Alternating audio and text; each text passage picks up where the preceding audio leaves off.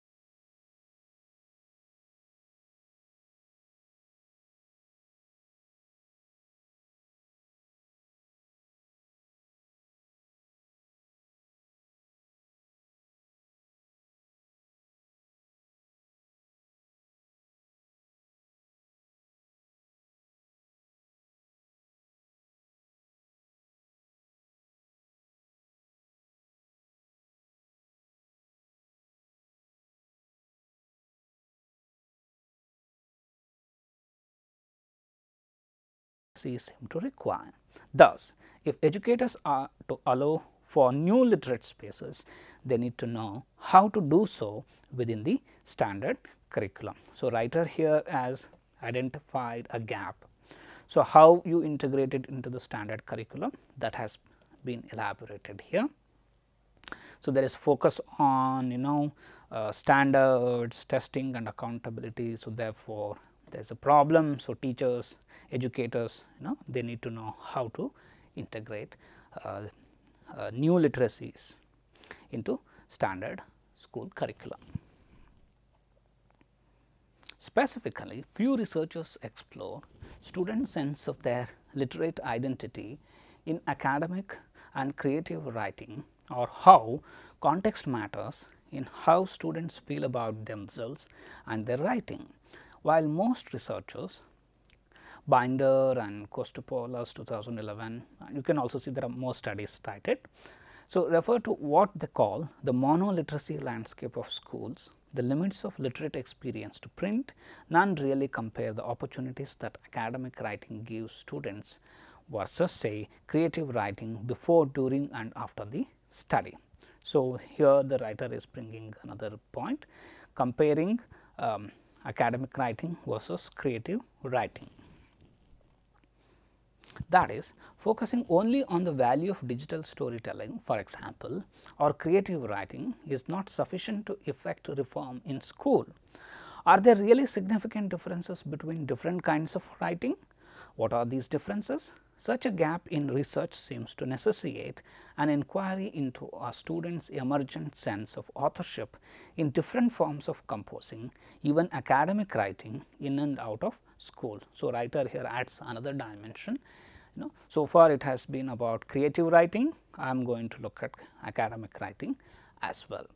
Therefore, I propose a study that I will provide an analysis of both academic and creative writing in an after school program that helps children develop as learners through tutoring and enrichment. So, this is clearly the research proposed, the purpose of this study, the research question you can also say. So, an analysis of both academic and creative writing in an after school program that helps children develop as learners through tutoring and enrichment. So, this is the research question. One implication of my research would be to show why educators might expand the types of literate experiences that students have in school. So, the writer here is talking about the implications of the study, proposed study. In order to investigate the possible differences between multimodal, creative and standardized academic writing, this proposed study aims to explore a. the unique opportunities afforded by the multiple means of expression inherent in digital storytelling, b. how and if these opportunities create an alternative space for the growth of empowered literate identities and a sense of agency, c. the extent to which writing supports a student's development of an authorial voice, and d. why schools should be concerned with the affordances given to the development of a student's written voice and individual identity by including multimodal digital storytelling in the curriculum. So, the purpose of the research has been briefly stated here, we saw here. Now, the proposer gives more details. So, the proposed study aims to explore, then there are 4 clear points.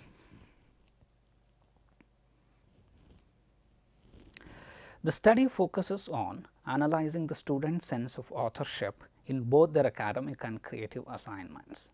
To what extent can standard academic and creative multimodal expression help students develop an authorial identity and the skills they need to flourish in and out of school? Considering the current atmosphere of accountability and federal testing, Hull and Katz 2006, it is important to ask what role multimodal composing can play in the standard and narrow curriculum. So, this is about introduction. There is also very brief review of studies here. and the writer has identified the gap, has stated the purpose of the study, then detailed research questions are mentioned here. Now, the writer talks about methodology. To address the aims of my study, I will conduct interviews and focus groups to examine students' attitudes about writing in and out of school at the Crusoe Community Learning Center CCLC in a small Midwestern city. Interviews and focus groups will enable me to discover student attitudes and feelings about writing across the in-school and out-of-school context in order to develop some insight into how writing can enable or disengage students. I will also take field notes taken by a participant observer in the after-school creative writing workshop to develop a picture of the after-school classroom dynamics. So, writer here says the tools will be interviews and focus groups. Then there will also be after-school writing workshop, and a participant observer will take notes, and those notes will be examined by the researcher. So, this talks about the tools going to be used. Also, the location where the study is going to be conducted is mentioned. This is a Crusoe Community Learning Center in a small Midwestern city. Context. So, now more details about CCLC. The CCLC is an off-campus educational initiative of a nearby private university in partnership with the surrounding neighborhood residents. Serving around 600 participants in the regular programming, the CCLC also partners with the community schools in the surrounding area with program outreach connecting to nearly 8,000 additional youths throughout the year.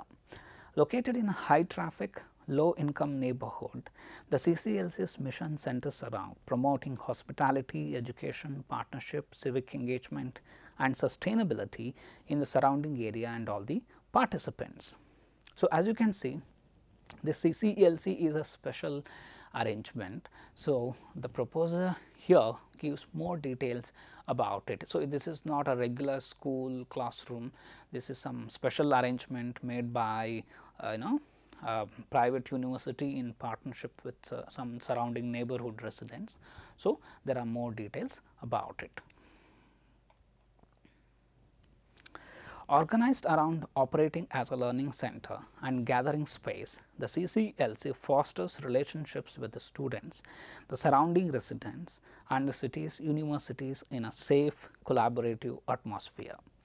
Classes and programming range from English as a new language ENL. So, this is another feature you can observe. So, you have used a term, then you introduce its abbreviation. Later on you use only the abbreviation. So, that you may have already noticed here. So, this CCLC, so the full form is written here for the first time. Along with that, the abbreviation is also introduced. So, now readers know when you say CCLC, it refers to this thing. English as a new language ENL to financial literacy, entrepreneurship, basic computing and one-on-one tutoring for area children conducted by college volunteers. The creative writing class and the CCLC's curricular environment will provide an appropriate population and unique space to explore the possible affordances between creative and academic writing. So, here now the writer is justifying the choice. So, why CCLC? So, here is the justification.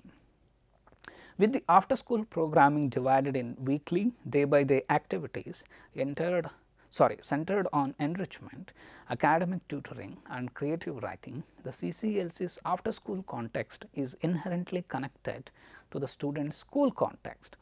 Thus, the CCLC's efforts to help students with their day-to-day school work and also offer enrichment unique to an after school program can enrich my understanding of the way students' context in school and after school influence how they see themselves as writers. So, clear justification about the choice. So, this is what you need to do. So, if you choose say urban population, you have to say very specifically why, rural then why, then again cross sections, say upper middle class, lower income group. So, you have to give justification for the choice. Now, the writer gives more details about participants. Participants at the CCLC, I will focus on Ms. Smith's class. Ms. Smith is a former 4th grade teacher serving the center as a full-time AmeriCorps member. As an AmeriCorps member, Ms. Smith works in a federal program funded by the state of Indiana for a full-time 40-hour week at the CCLC. Taking place every Wednesday, the creative writing class centers around brainstorming, drafting and publishing the student work for display inside the center and on a developing web blog. I have chosen this specific class and student population because it offered the opportunity to talk to students about the school and after school writing experiences alongside the physical creative artifacts they created in Ms. Smith's class. Due to the participants' weekly experience of academic tutoring and creative class time, the choice was based on the wide range of writing activities that could be probed by the broad experience based focus of the question script. So, here are details about participants. So, the writer says is going to focus on a person, Ms. Smith's class, then there are details about that person. Now, data collection procedure and analysis. I will conduct focus groups and interviews with the students in Ms. Smith's class over the course of 3 weeks. To obtain parental consent in order to conduct the focus groups and subsequent interviews, I will email consent forms requesting each student's participation in my research. I will do so 2 weeks prior to the study start in order to provide the necessary time for the forms to be sent home and signed by the parents. For the complete list of questions, see Appendix A. So, you can see here the writer includes the tools used in appendices. Upon receiving confirmation from Ms. Smith that the consent forms had been completed, I can then conduct focus groups and interviews with the participating students. So, this is about preparation, and then I will audio record the focus groups and interviews. Following the end of each session, I will transcribe the recordings. Though I will not take notes during the focus groups and interviews in order to maintain total engagement with the participants, I will type a series of reflections and field notes after the completion of each audio recorded session. Following the completion of the transcriptions, I will also take more notes to identify the themes that emerge in both interviews with individual children and in the focus groups. So, about transcription procedures and what will happen during these sessions. After analyzing student responses, I will construct several categories to explore the CCLC participant sense of self and authorial identity across contexts, safe spaces, expressing interest and meaningful message and ownership. Now, implications.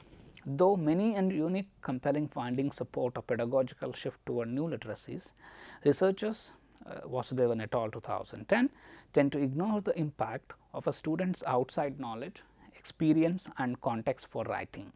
Moreover, without clearly understanding the differences and similarities between academic writing and multimodal writing, educators may not see the importance of including alternative modes of literacy in the standard curriculum. So, you can see the writer here goes back to previous studies. So, again highlights what has not been looked at. So, thereby highlighting the contributions of the current study. So, I will skip over the remaining part of this,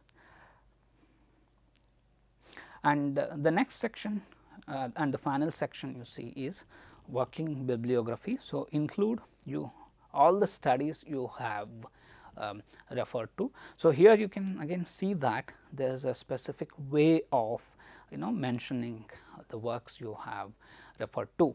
So, this we will see when we look at referencing styles. So, this is how you can plan your research proposal. You start with introduction, you do review of research, then your methodology, and then implications. Of course, you can have, you will include bibliography. Optional things would be appendices, like the tools you are going to include. These things will come under appendices. To sum up, so in this class we looked at one important aspect of academic life, that is preparing research proposals. So, we saw that you do previous studies to identify gap, to decide what you are going to do, and then you highlight your study in relation to those. So, if you are writing to a funding agency, you need to clearly say why they should fund you, how your study is going to be beneficial for them, and what are the long term implications. You also need to include information about budget and a timeline if you are submitting for a funding agency. If you are submitting it to your instructor as part of your course, then you may not worry about the budget. Thank you.